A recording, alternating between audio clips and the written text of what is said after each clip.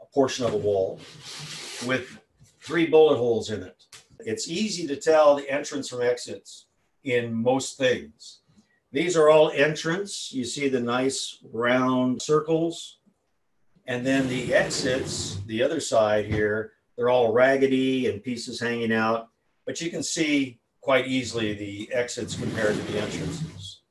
So as far as trajectory, we need to have 2 points to do a straight line.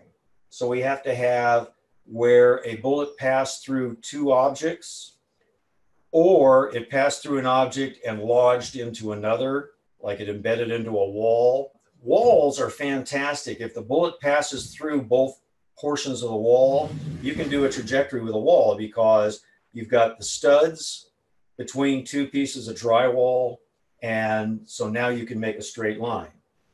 So to show this straight line, all we really have to do is take one of these rods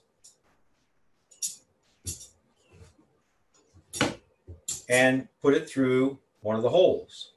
So you put the rod through, and that will help us to see the angle or the bullet path.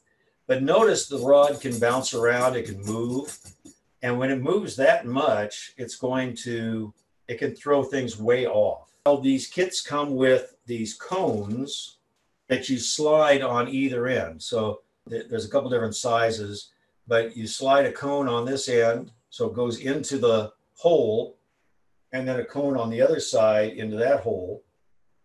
And that now makes the rod stay in one place. What we need to do is some measurements. So one of the things would be to use the angle finder. You just go ahead and you set this on here, and you wait for the needle to stop moving, and you see what angle in degrees rod is at. We need the vertical angle, but also we need the horizontal angle. So you are going to use this, so you have to position this right under the rod and look down. So we do that, and then another thing we're going to do is we're going to measure how high this bullet hole is from the floor with our tape measure on this side of the wall. We'll go to the other side of the wall and measure also. And then we will measure from the rod to the nearest wall. So we have the height and the location from the next wall. Now we have angles, we have the measurements where the holes are physically in the room, and that's going to help us later, especially if we put all this into a computer program. Now, the next thing is to maybe show this visually in some manner. So one way we can do this is with strings. This kit, it has different strings in here that I can use to illustrate the bullet path. So you can choose a color that will show up in your photograph. So you don't want to choose a color that blends with the background. But if I was in a pink room, I wouldn't use the pink string because you wouldn't be able to see it in the photograph. I would use one of the other colors. The shooter may be right here, but what you want to do is pull out a string and terminate it wherever it goes to illustrate that path. And then you can say the shooter was closer or further back. Let's just go ahead and illustrate where this is by putting a string out. And really the easiest way to do this, the most effective way, is not to eyeball it and stick your string where it should go, because you could be off by a little bit. The best way is to start out with a laser. So I'm going to go ahead and put a laser. Now I have the laser on here, and it shows me a dot on the wall. So what I'm going to do is, in the kit, I have these little anchors that have an adhesive to them.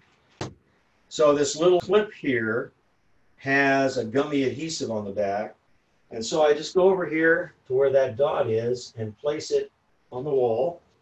Now I can take the laser off and then put my string on and take a picture. So for this, I think I'll use a dark string. So I'll use this blue.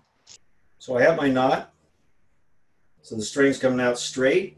And now I just take this string and I go to that anchor on the wall, and then you just tighten it, and now you have your straight line that you confirmed with the laser. And then you can go ahead and put a second rod in a second hole and run it and so forth. So there's how you can do a trajectory setup, be able to see what your results are. And then you document them. And of course, you would photograph this as well as all those measurements that we took. I would also measure over here where the termination was. So I'm going to measure how far from that wall and how far from the floor and document where that termination point was. Now that might not be where the shot was actually fired from. Obviously, it'd be kind of hard to do that. But again, if you're putting all this into a 3D program, having all those measurements will be quite handy. Let me go ahead and put the laser back on again. There's two ways that we can photograph this with a laser. One way is to use photographic fog. To do this, we have to spray the fog upward. The fog goes up, and so the particles are in the air, and then the fog is coming back down, leaving more particles in the air, and then you can photograph that. The other way to do this, you use a white card that you move along in front of the beam. So you'd set up your camera and you'd lock open the shutter, and then you cannot see the beam. So you have to show the camera the beam by making a dot on a surface. So here's the beam, and in the dark, you go ahead and move this along like this.